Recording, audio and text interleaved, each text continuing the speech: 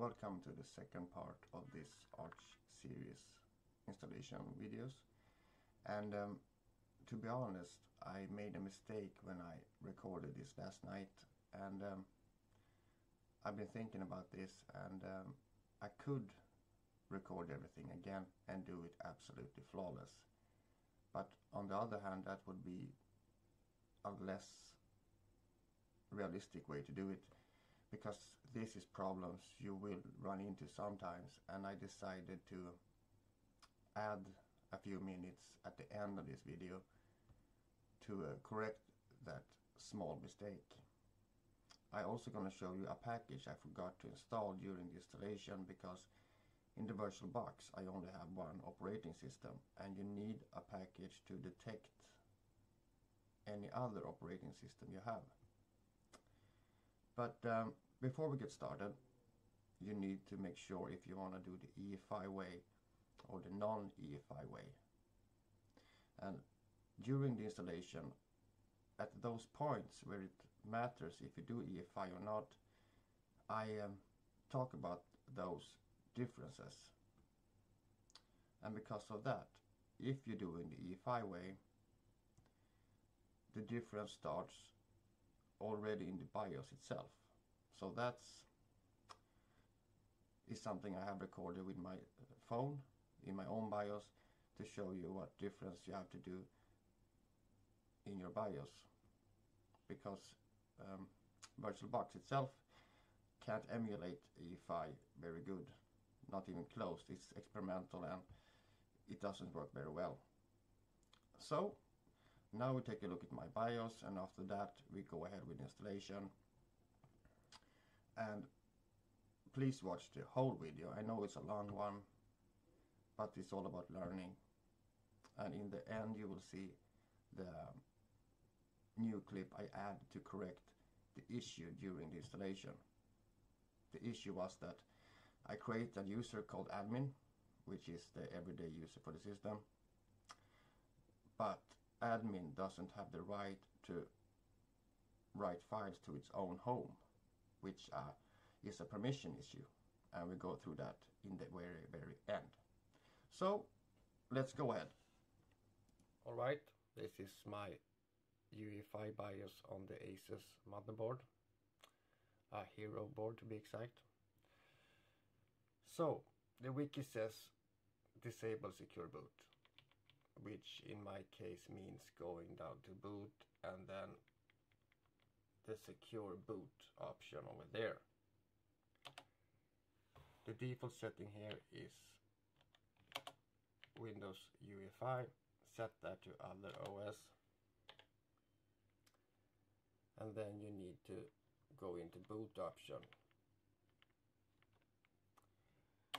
and here you also have two USB sticks. Of course it's the same USB stick, but one is booting normal like that, and that one is booting as UEFI.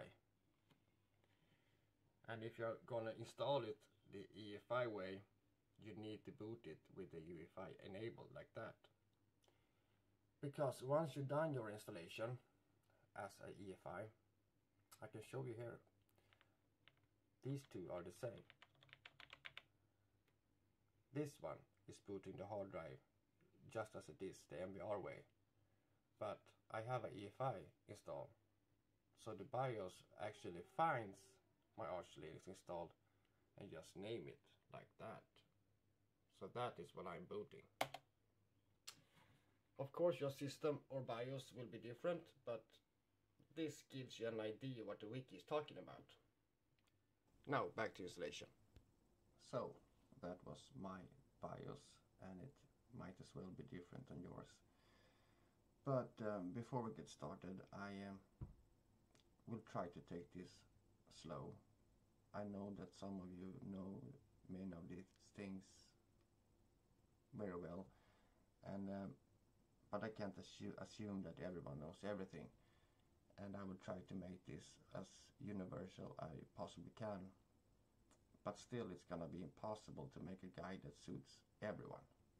So feel free to just leave a comment and we talk about it. And First, we need to boot it. So we go ahead and boot. And since I'm using VirtualBox, I can't show you the UEFI version of it. But at those steps where it matters how you do, I will try to explain the UEFI way, even that we're not doing it. So this is what you meet at the first, regardless if it's UEFI or not. So every single guide on the planet say that you must check your internet connection. So, well, we do that. Yay.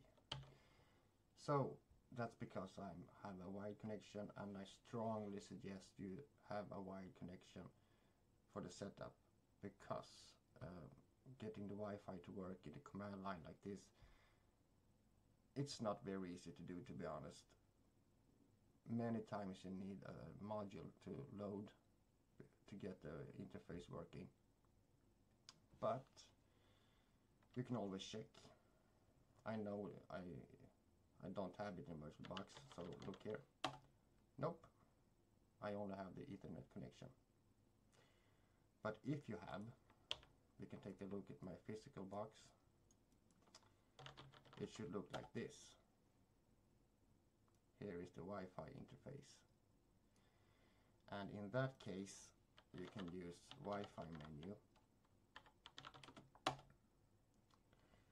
scanning, and then you can fairly easily set up a wireless connection. However, it's much easier to do that after you have a working base and some kind of desktop environment. Much easier.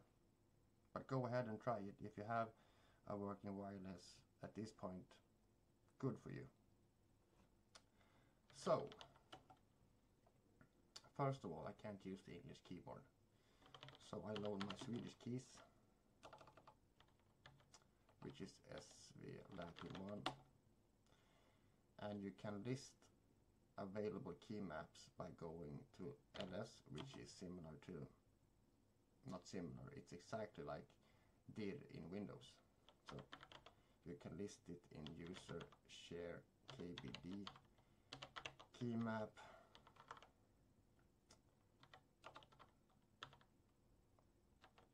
Sorry, my bad. Like that. Wrong order. Here you have all the available key maps. So you can load keys, space, the name of the key map, but do not include .map.gz. It's not necessary. So, time to take care of the disk partition. And Linux uses a very logical system for the disks. First physical drive is SDA, the second is SDB, and the third is SDC, etc. And that is the drive itself. So the partition, or the partitions on that drives, has a number, like SDA1, SDA2, and like partition 2 on the third drive would be SDC2. Very easy. So we need partitions on our disk, obviously. fdisk space /dev/SDA. In my case, if you have Linux on a separate drive, maybe you have Windows on the first drive and Linux on the second drive, you would issue fdisk space /dev/SDB. Alright? This is what you will see. A lot of text. But one step at a time. You can always press M for help, but it doesn't say that much if you don't know what to do. So we forget about that. Suppose you are doing an UEFI installation. Then your whole drive need to use the GPT table instead of the old MBR. So in that case, you would issue G at this point to create a new empty GPT partition table. That would be the first thing you do. But that is not the case here because we are doing a non-UEFI installation. Alright, so we just add a new partition, which is the first one.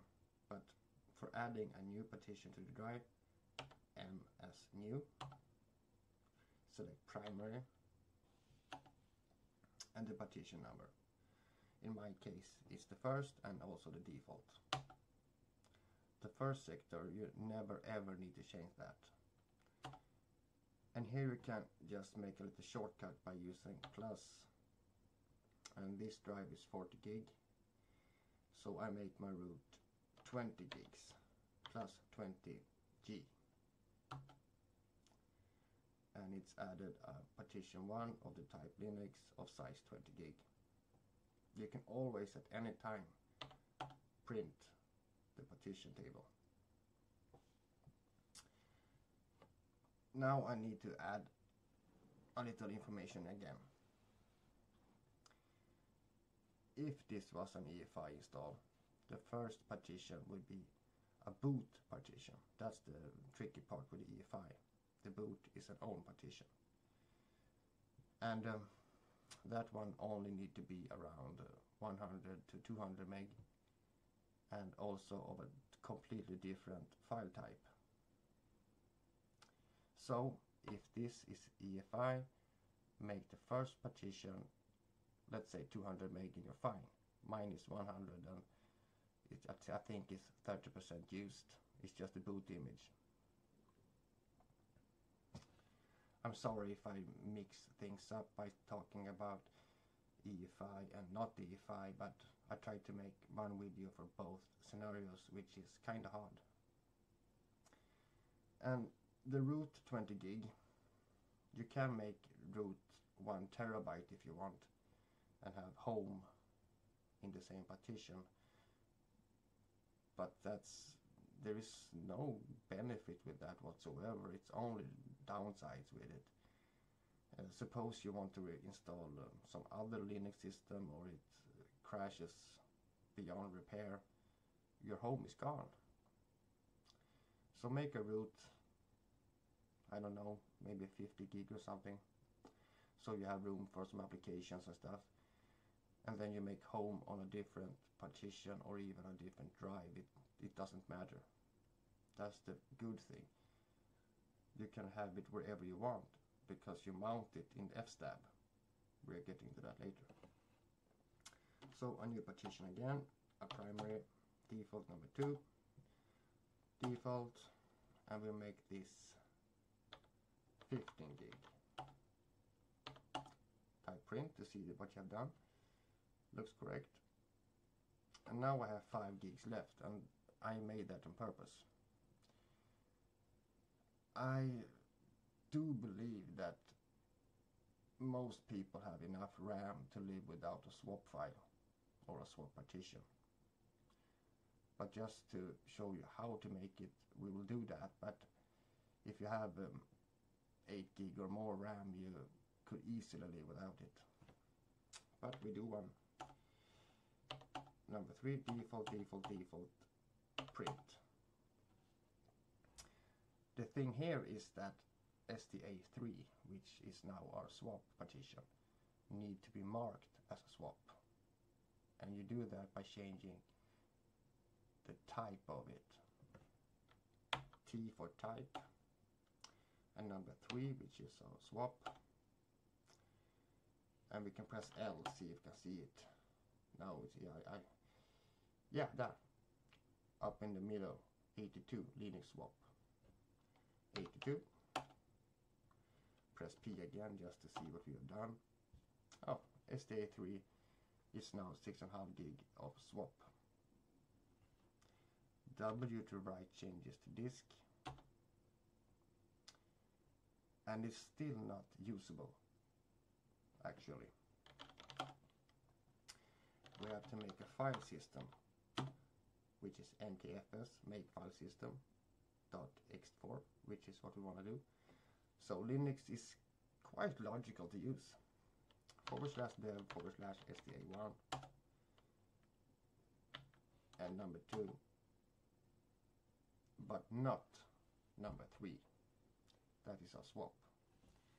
In that case we need to make swap dev sta3. Take note of the UUID number. You will see that all the time when you are working in fstab or and different disk utilities. Basically it's a unique number for the partition, and it's used to identify that partition depending on what you're doing. So you might think it's pretty useless at the moment, but when you use Linux a lot more, you will understand why it's a fairly good system. So now we need to turn the swap on. Dev sta3. You maybe see that if you type a command like nkfs, if you just hit tab, it shows you all the commands that's beginning with those letters. So in the case, once again with the UEFI, the wiki will say that you need to format it as VFAT. And in that would mean that would fix our boot partition if we made one, but we didn't because, yeah. Now we have made the partitions, we have made a file system of the partitions, and we have our swap set up. So what do? We must mount them. In Linux, /mnt is the mount point for pretty much everything. Quick demonstration from my physical system here.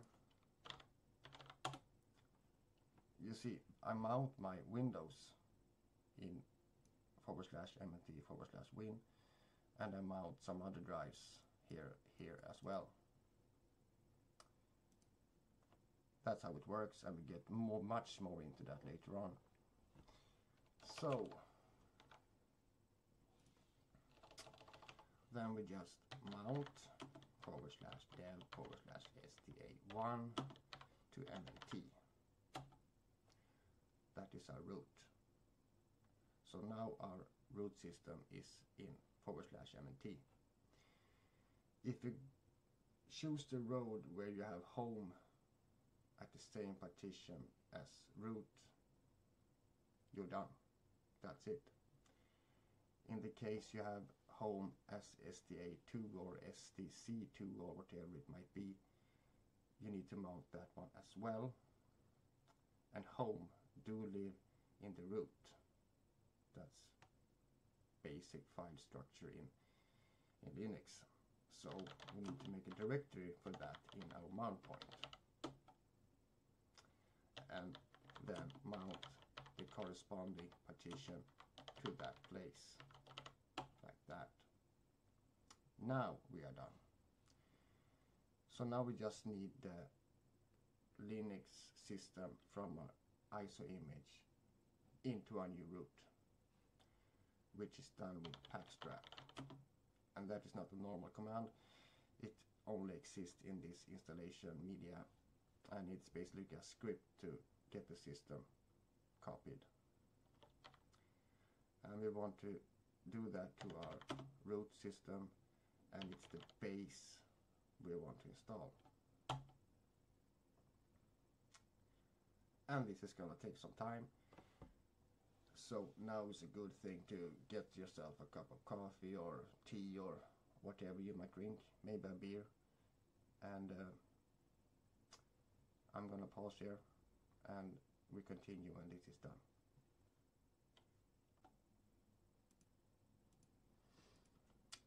So now it's done. Now we need to generate our fstab, and fstab is just file system table. And that is made with the command gen fstab dash capital U. Now, do you remember that identification number I showed you when we were making the partitions? The big U means that it's gonna sort the partitions based on that number. That means. And it's gonna do it from MNT, and you're gonna output it to our new system in the file fstab. Now that is done. So basically our system is finished, kind of. Now we can see her root into it. Now the great thing with this is now we are actually in our brand new system. Everything you do now is physically on your new system. So all the English guys do not need to change very much the next points, the next steps, if you like. But since I'm not in England or English or any of that, I need to do that. ln-s is a symbolic link. And what is a symbolic link? You can compare it with shortcut in Windows, basically. You link A to B, and it's an easier way than just make another file. And we want to go into zone info and region. In my case, it's Europe. You can live, I have no idea what you're gonna choose there. And Stockholm is mine. And we're gonna add that to etc. local time. File exists. That was not the case in the earlier distribution, so I'm just gonna kill that. Bye. And then make a new one with the correct zone info. So now it's time for the language, etc. And many of you might prefer English, or you simply are English, or I don't know what you're gonna call it. Some people like Y. Personally, I hate it. I will never be friend with Y. I prefer nano. So go into nano, etc. locate.yen. And here you're gonna uncomment the locales you're interested in. And the interesting thing is that the English one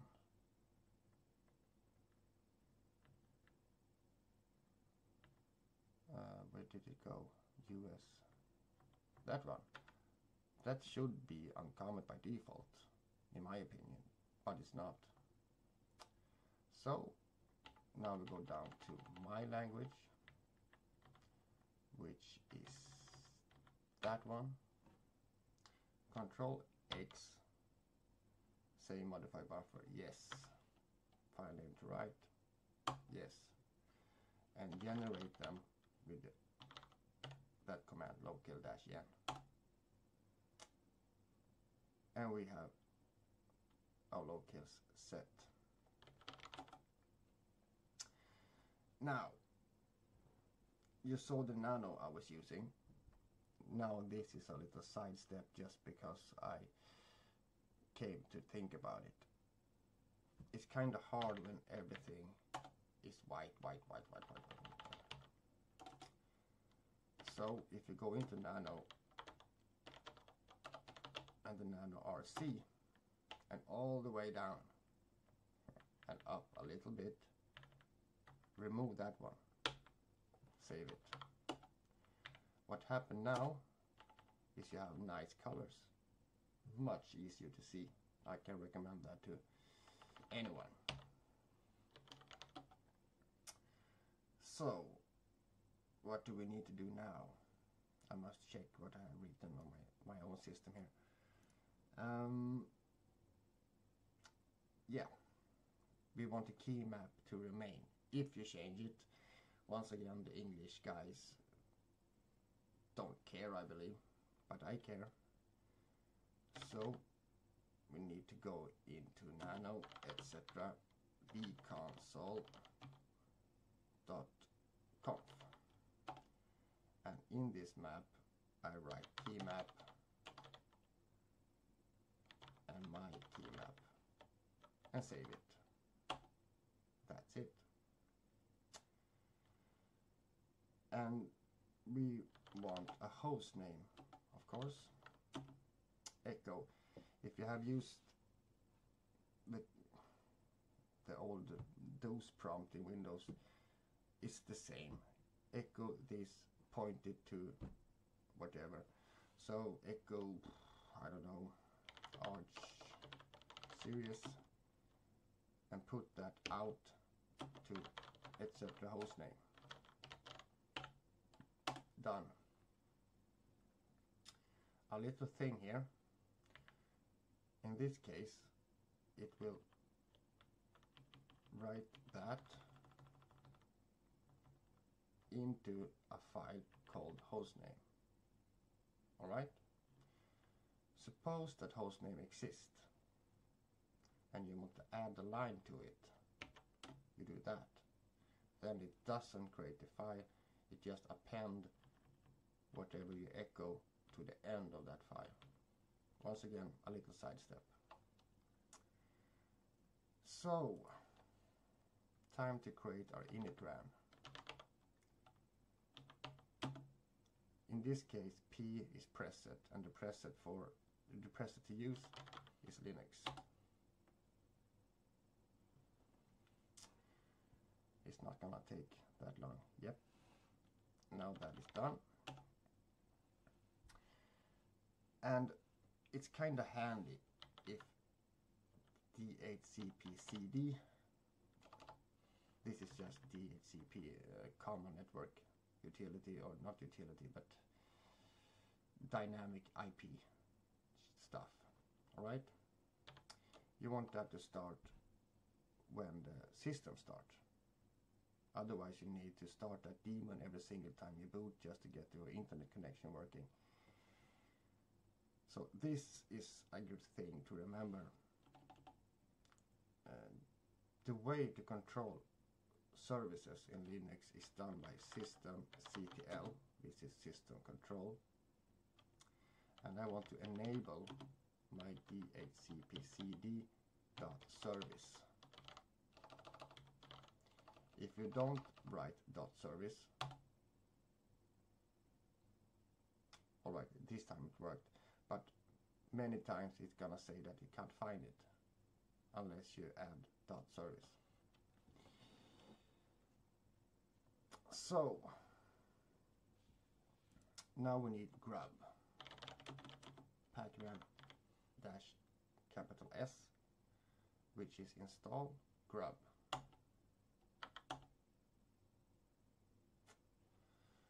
Installing grub.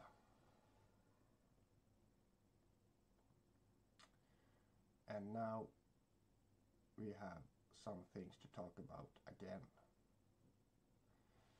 regarding UEFI.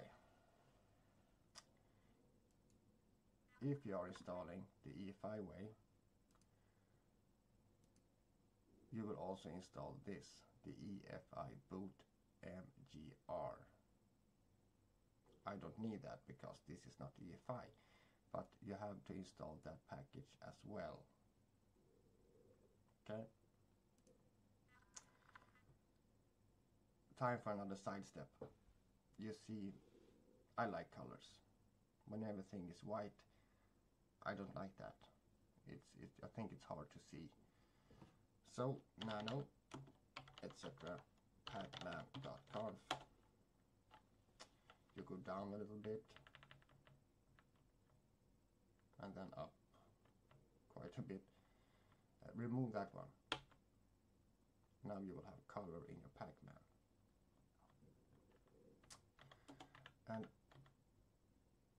you saw that when pacman is installing, you have these squares going that way. Just a little funny thing to use is it's almost like pacman eating up. And then you just have to add island candy. And while you're still here, uncomment multilib, because of this. No big explanation needed. You have no reason whatsoever to not uncomment those. Control X and save it. Alright. Now we are almost done. We need to install grub. I just need to do like that because I can't remember everything. Grub install -- target equal i386 -pc /sda. Stop. In my case, it is SDA. If you install your Linux system on SDC or SDD or whatever it might be, obviously you have to change that to the corresponding partition, and not, I repeat, not something like this or that or this or that. Just the drive itself, not a partition. Alright? And then we need a configuration file for grub. Make config. And here we have the configuration file to use. And enter. You see here a lot of stuff. It found the Linux image and it found the init.rd image. And now we are at the final point in the difference between UEFI and no UEFI.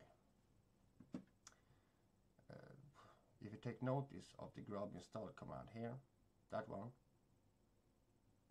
and compare it to the one you're gonna use while UEFI, you see it's quite different. And that's pretty much it. You have to take, I don't know the English words at the moment, but I just show you instead. Suppose my UEFI boot is SDA1. In that case, I would do like that. It's pretty much the same. I do like that instead. But on target, it gets different. Then you want to type like this, and that, UEFI, directory, and there your ESP mount. And the ESP mount would be, you see here, usually boot. And if you mount it, as I said a bit earlier in this video, it would be just like that, like boot. Now I'm running out of screen, so I continue here. It will be bootloader ID lika med, I don't know, you can take Archlinux, whatever you want. Because if you look at my little tiny BIOS video in the beginning, you saw that in boot option it read Archlinux. Actually it is this name that you saw there. So you just issue this and modify it to suit your setup.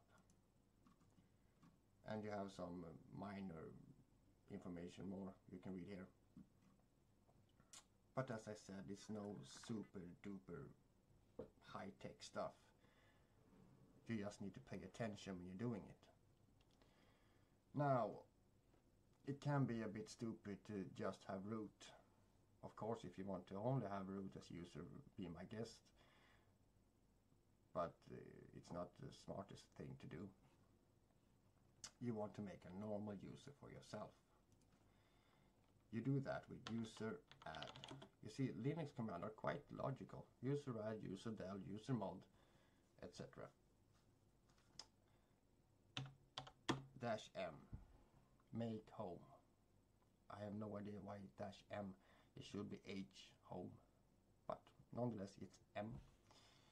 And you want that user to belong to wheel. Wheel is a group. In Linux you have both users and groups, and the idea with that is the groups have rights. And for example, maybe you make a group that the only thing that group can do is print files to the printer. That's all it can do. You can call it print only or whatever you want. And then you can connect a user to that group. So it's like a template for what you can do or not. And wheel is an administration group. So it's good for 9 or 10 users. It's what you want as a normal user. And you want a shell for it, of course. Bash. And here is your username. I'm gonna have the unique name admin. You can take whatever you want, your first name, for example. And then you want a password for that user. Sorry. Like that. And also you want a password for root. And since you are logged in as root, all you have to type is like that. So now we have a root password and we have a password for our user. That's pretty much it. And just to prove that, we're going to reboot the system. Sorry.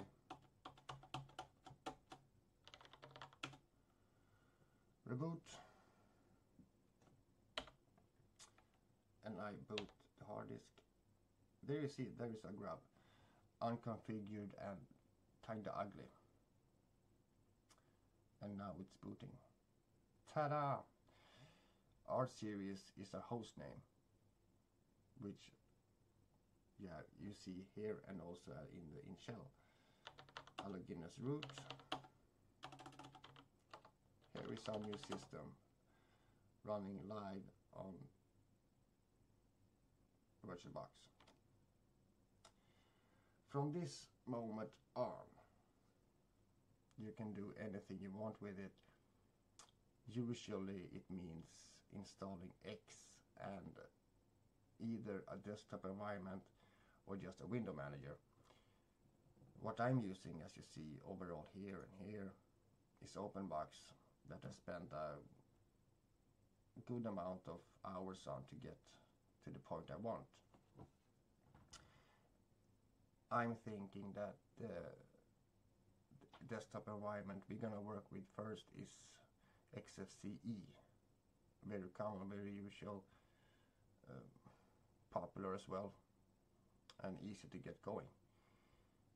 But before we wrap this up, I highly recommend you to install Base Devil.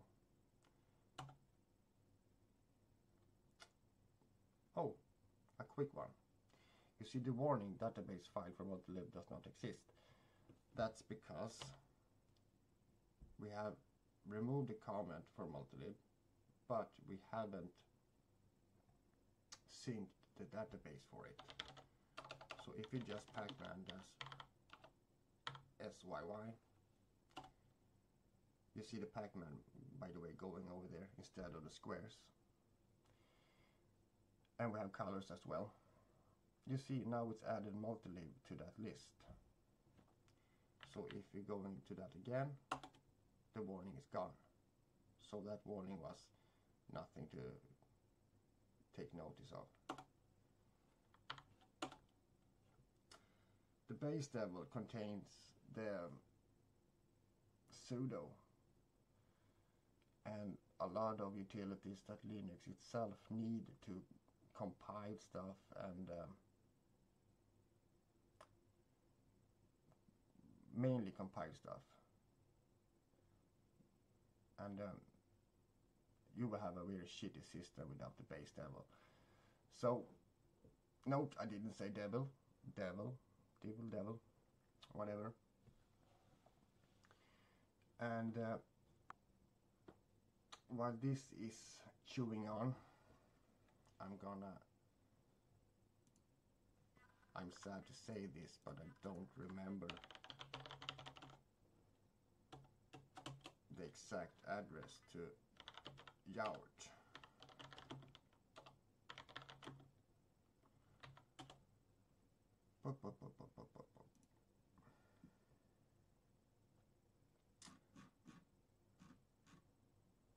But we might as well do that while we are on it.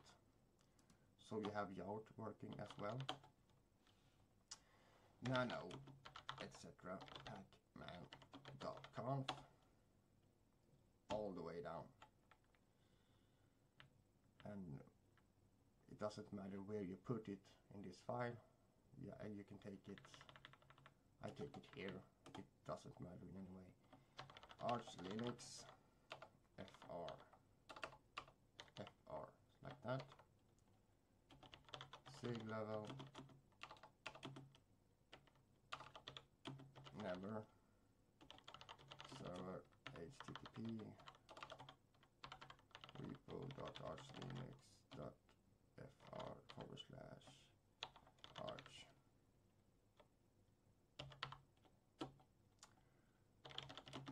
And we need to sync. You see? Now it's added Archlinux to our database, which means we can install Yacht.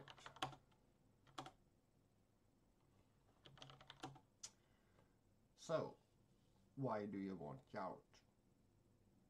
That's because all the packages that are made by the community or something else ends up there, and you can find pretty much anything you can think of in the Yacht.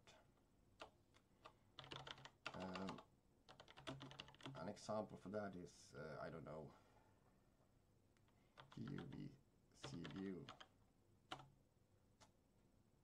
Nope, not there.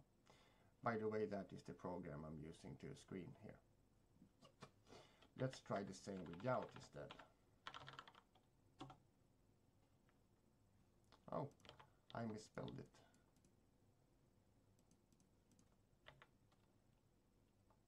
UEFI.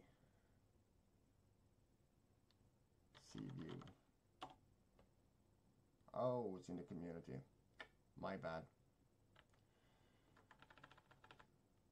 But you still get the point. It works like pacman. The only difference is that you have a tons of more packages to choose from. So now I don't have so much to say about it. We can try our normal user.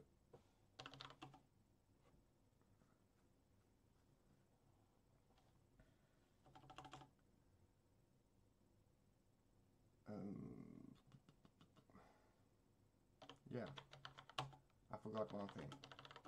That's kind of important. You want to use the sudo command.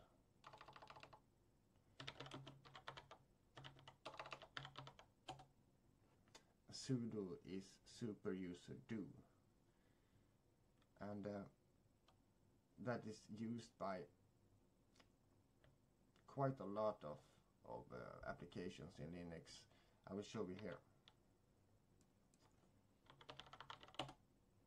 You see, I can't run it.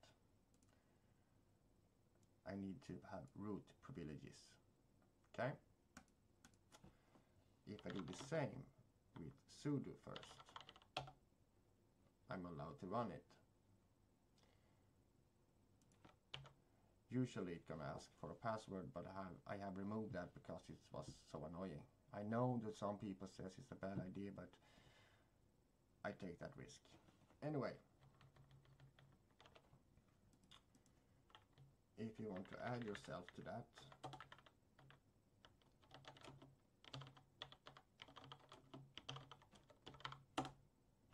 and that's it. Now my user admin is allowed to use sudo.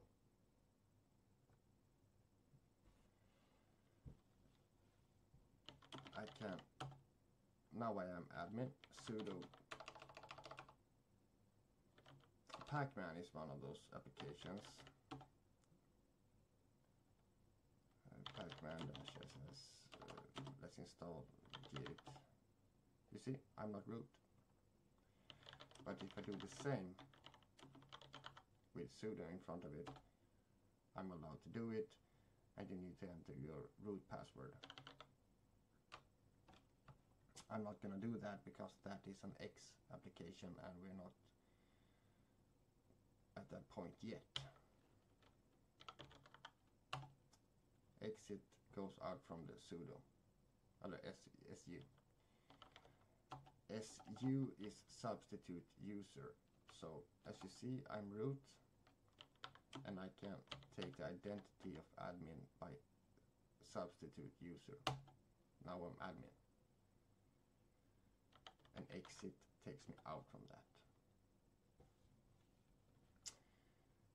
Just some small things to get you started to play.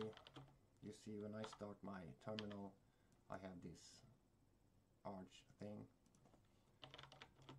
and that is just Arch3. Capital S followed by a lowercase s is search the database for a specific package. Let's install that. Yep.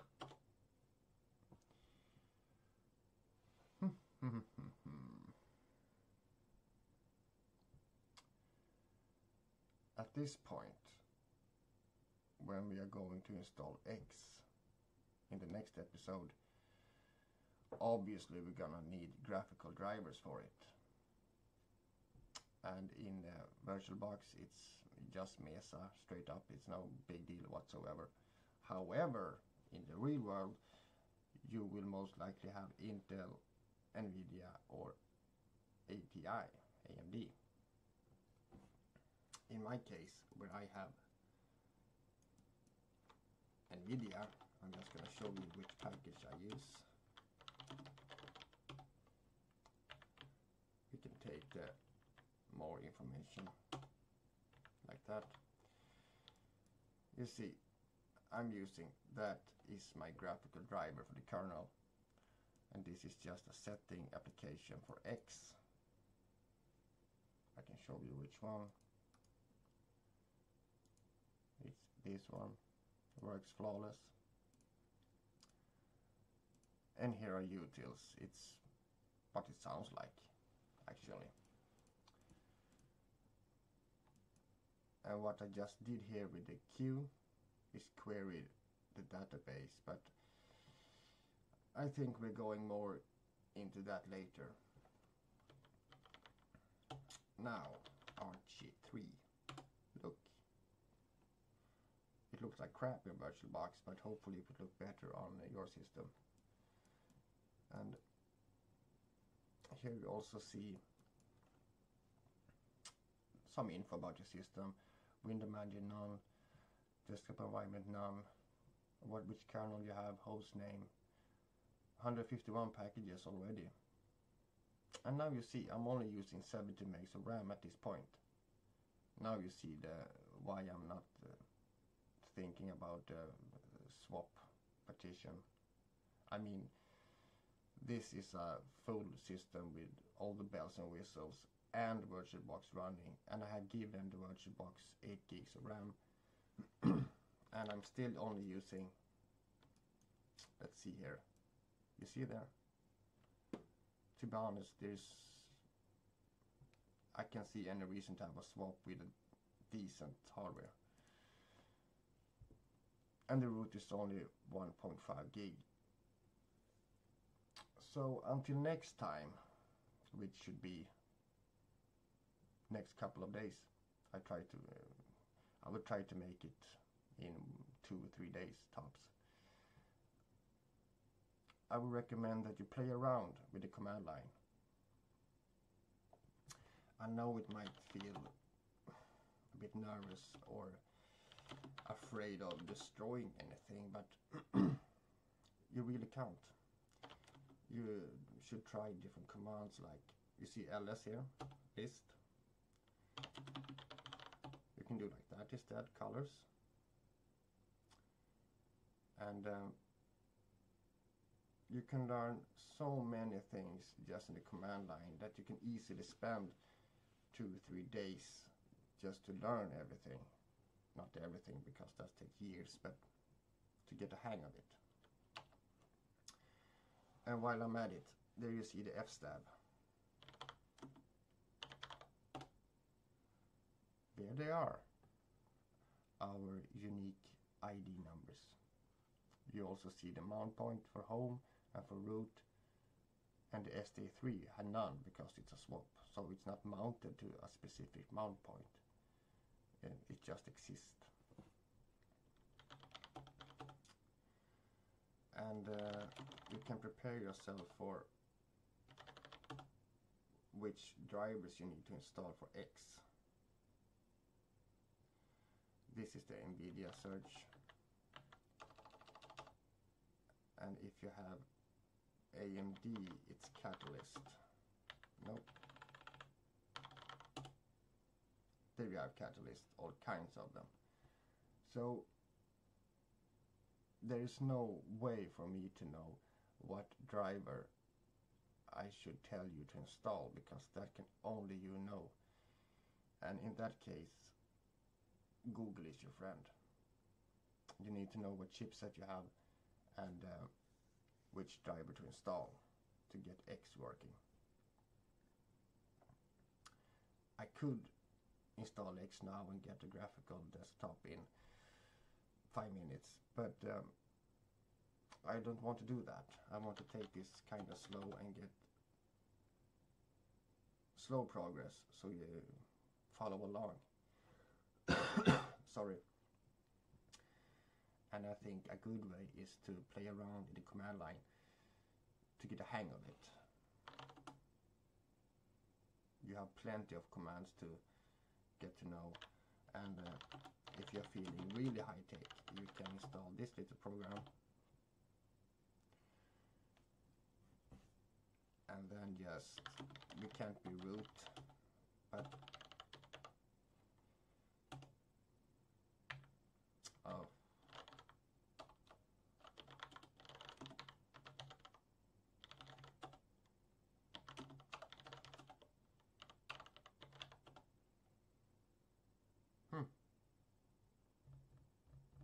why not?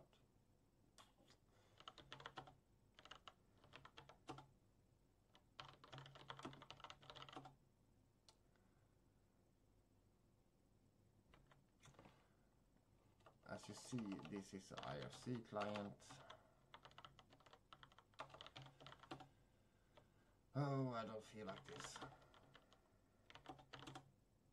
It's getting late and I'm getting tired.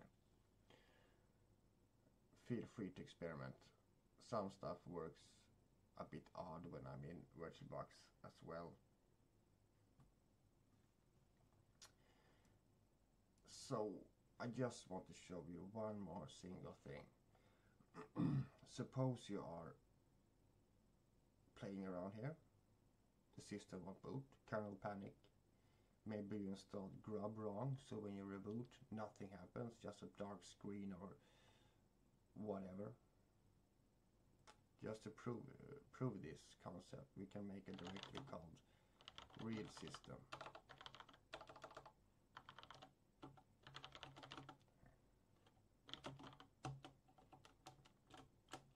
Have some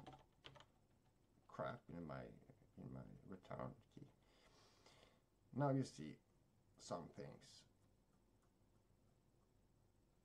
like the arrows on the S-bin to user/bin.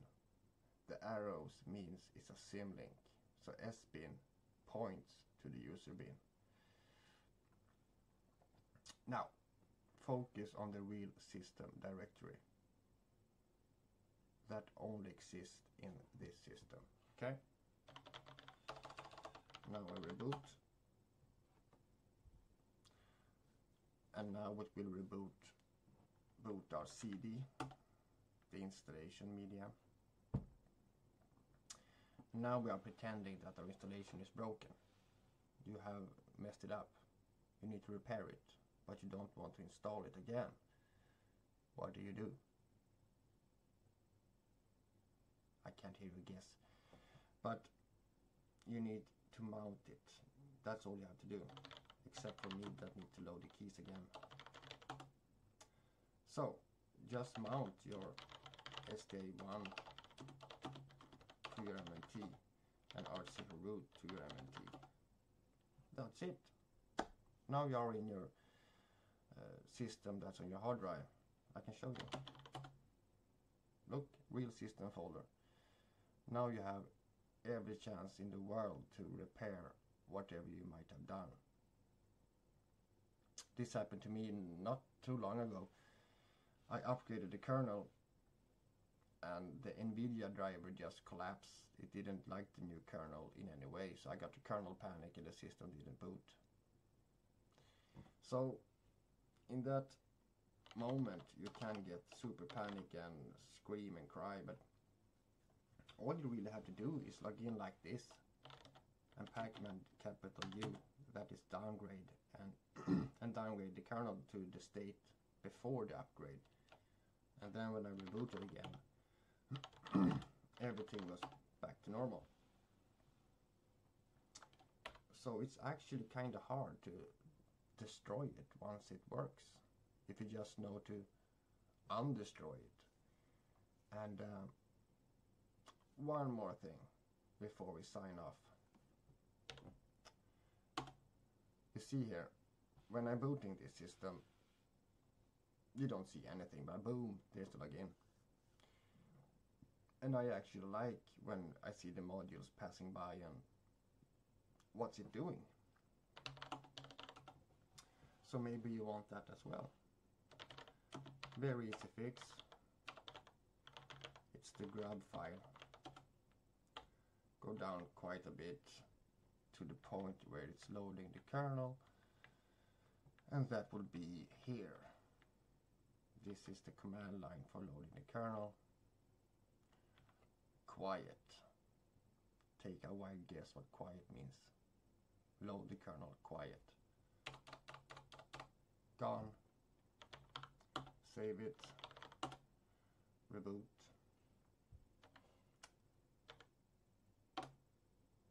And let's see now. What? Now I messed up.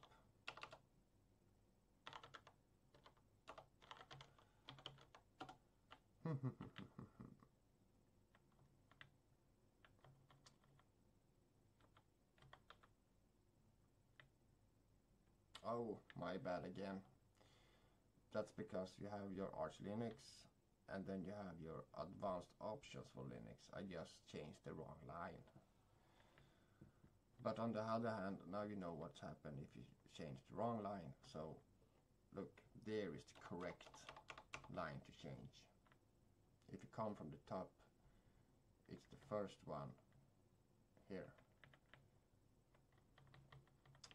And you can as well just change this to Arch demo system, and you will see that in the grub menu instead.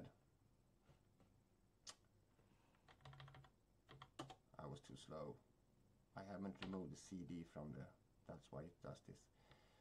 You see, Arch demo system,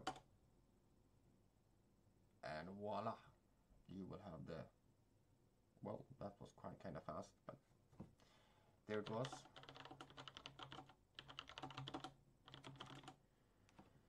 So I'm not sure what else to say about this.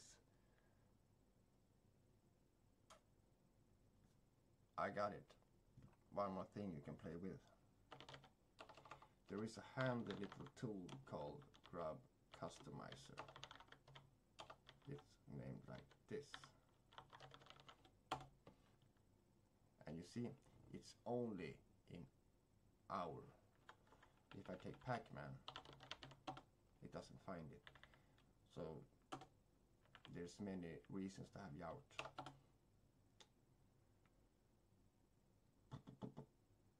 But if I remember, no, forget it. Forget about it. Forget it. Grub Customizer uses X. But we'll get to that later instead.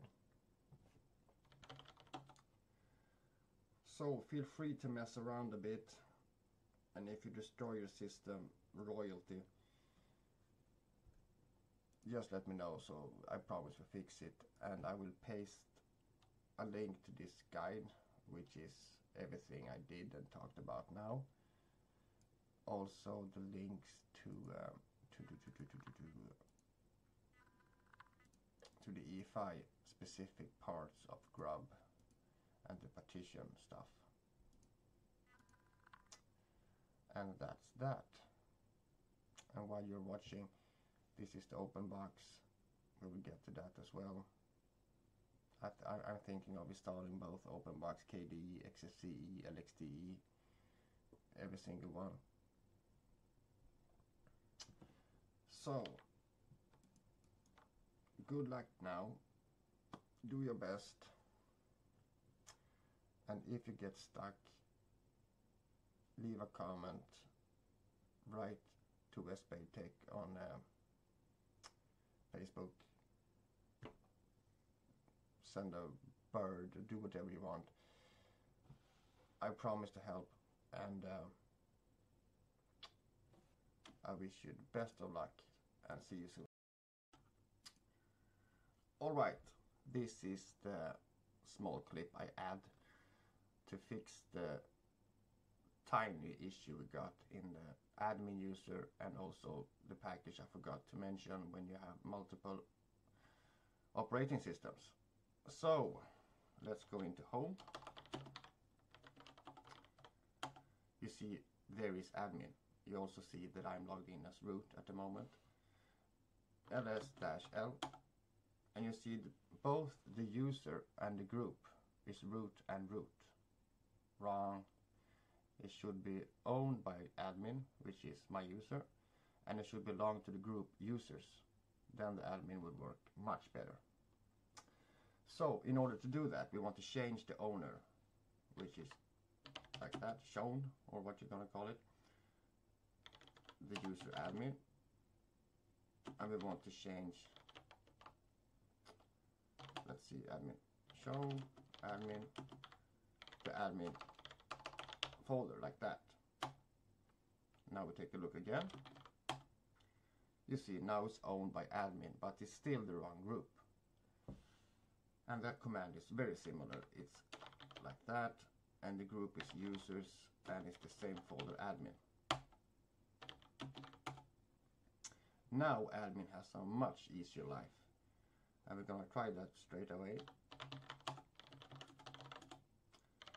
Now if we launch WeChat, which we tried earlier here, wow, it can do it without saying can't write to home admin. So that was a very easy fix, and it's something you should know about, the users and groups and all that stuff. And I was talking about the OS probe, which is a package. Simply, I need to be root as well.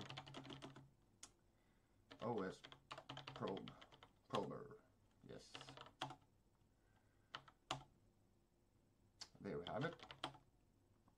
The thing with this is that it's gonna search all your drives, not this drive, but every single drive it finds for other operating systems, and then add it to your grub so you can boot it when the computer starts.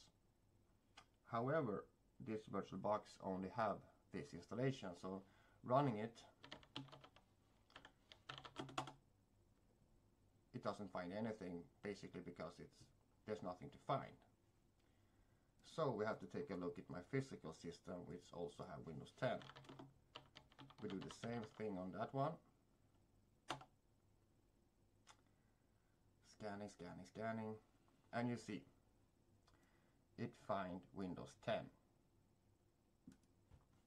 So when I'm just running grub make config,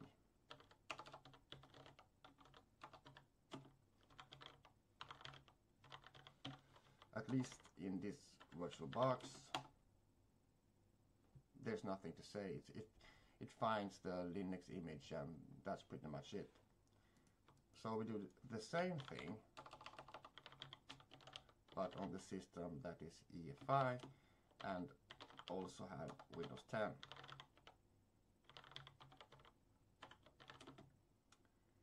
Notice this command is on my UEFI system, and this is not, but it's the same command. So once you have the UEFI part sorted, your system behaves exactly like a non-UEFI. Now it's gonna find /STA2 or something. Yeah, there. This is Swedish, which is found. Found Windows 10 boot manager at dev STA2. And just for fun, if you do a lsblk, you see STA2. That is the UEFI part of Windows 10. So to understand this much better, you have to read a bit, but hopefully this gets straightened out some questions you might have. So now I'm happy. Now you have a very functional base, and feel free to, as I said, fool around in command line. If you mess something up, I have showed you how to sort it out with boot and mount and zero root into your system and sort it out. And I'm thinking of the next episode will be pacman, how to downgrade a package, and maybe X. I'm not sure about that, but maybe. Feel free to comment, and if you find this video useful, so please share it, like it, do whatever you want, and I hope I see you soon.